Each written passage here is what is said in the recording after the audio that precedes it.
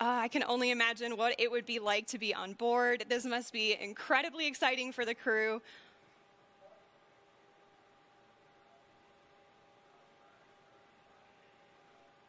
We're about 2 minutes out now, and once we get to the 30-second point, Spaceship Unity is going to arm the launch pylon.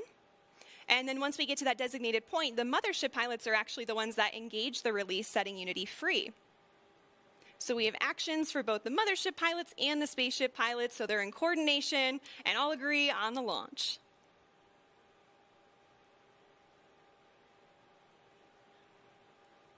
Yeah, it's a hugely exciting and focused moment right now. Definitely. 1 minute and 30 seconds.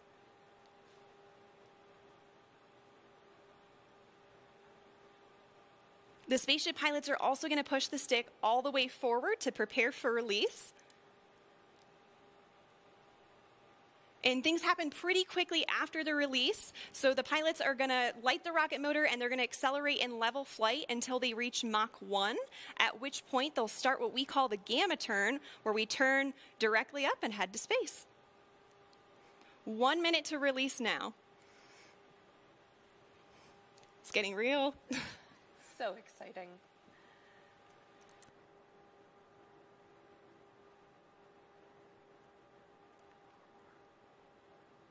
"45 seconds.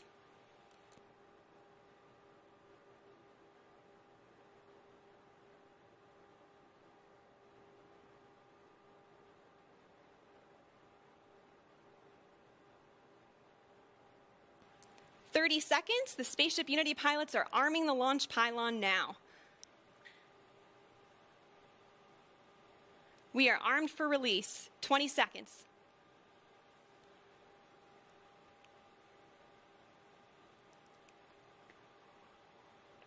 "10 seconds. 5, 3, 2, 1. Release, release, release. Clean release. Ignition. Good rocket motor burn. There's Mach 1 trimming now.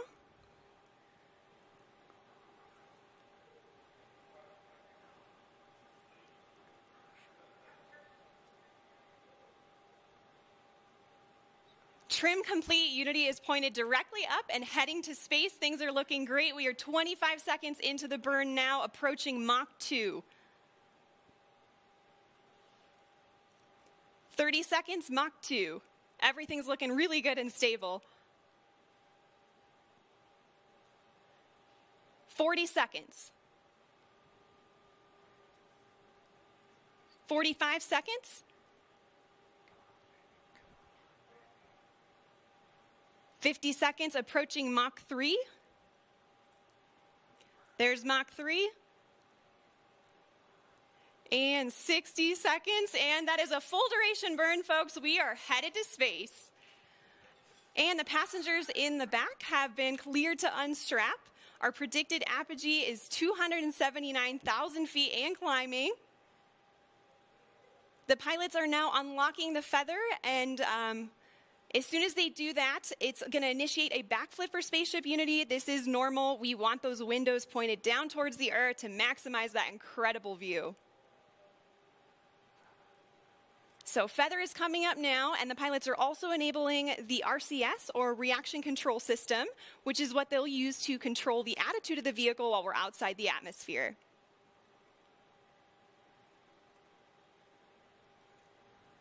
All right, feather is all the way up. We are at about 250,000 feet now and climbing. As soon as we cross the boundary to space, we'll hear a word from our founder, Sir Richard Branson.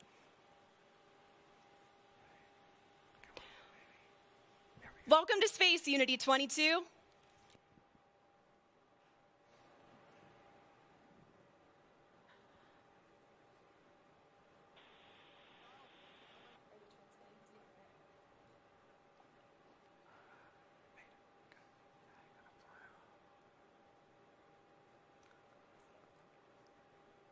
So it doesn't sound like we're receiving the audio over the broadcast, but I know Richard is saying something inspirational, as he always does. Fortunately, we have a lot of cameras. I've done some ridiculous things in my lifetime. That was really, really, really just can't wait for whoever it is one day to be able to experience it. It's a complete experience of a lifetime. And now I'm looking down at a beautiful spaceport. Congratulations to everybody for creating such a beautiful, beautiful place.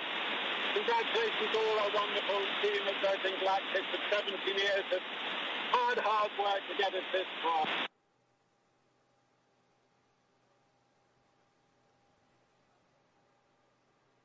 All right, so I'm so happy we could catch a little part of that. It seems like there's a little bit of a delay in the transmission there. It does have a long way to travel.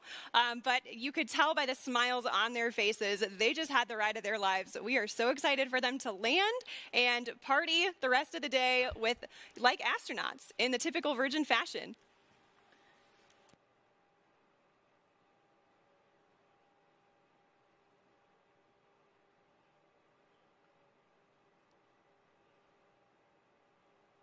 So we are at 22,000 feet now and descending. And as I mentioned earlier, Unity is a glider at this point.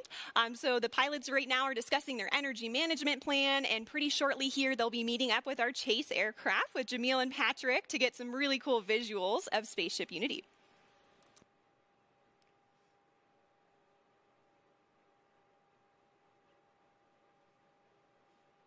Now, as the crew and spaceship make their way across the desert, they are gliding over one of the most remarkable landscapes in the United States and the largest desert in North America, the Chihuahuan Desert.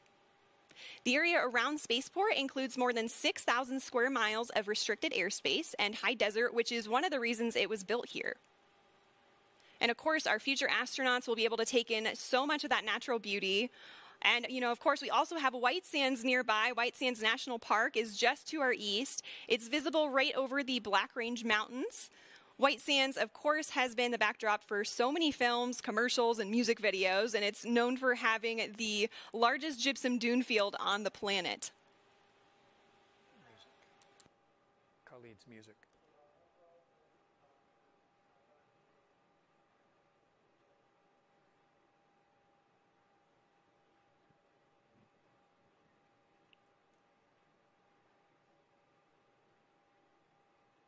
So also nearby is the Oregon Mountain Desert Peaks National Monument, and that's nearly 500,000 acres of protected land that our guest families will be able to experience.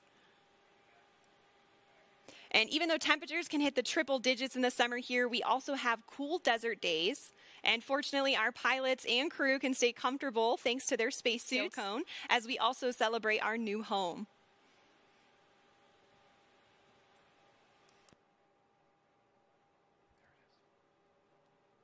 Oh, you can see the chase in the background there outside of Richard's window. The pilots are coordinating with Chase now and discussing their energy management plan. They're at about 9,500 feet in altitude, and the runway out here at Spaceport America is around 4,600 feet in altitude.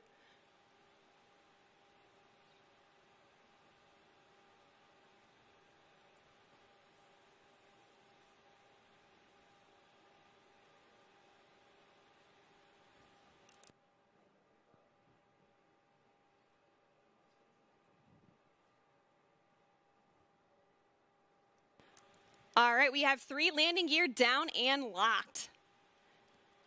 Now the pilots are going to be landing on runway 34 today, so that's coming from the south and towards the north for those of you on site watching.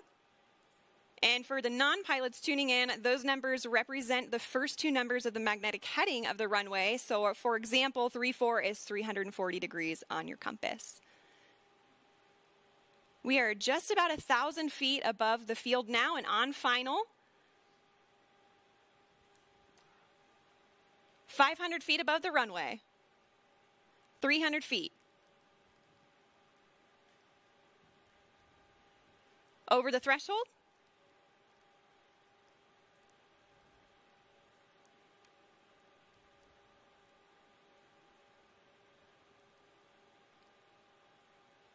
Main gear touchdown. And we're going to hold it just like this for a minute before bringing the nose down. Can see they're already celebrating inside there. And the nose is coming down now. Nose gear touchdown. And braking.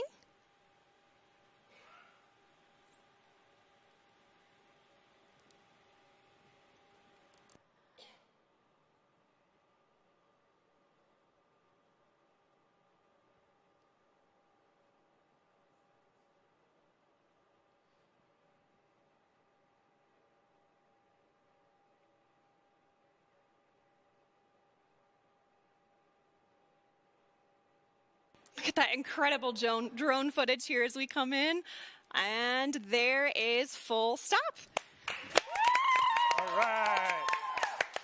A perfect landing. Virgin Galactic has just broken through the commercial space from our operational home base, Spaceport America. A beautiful day of flight. What a moment.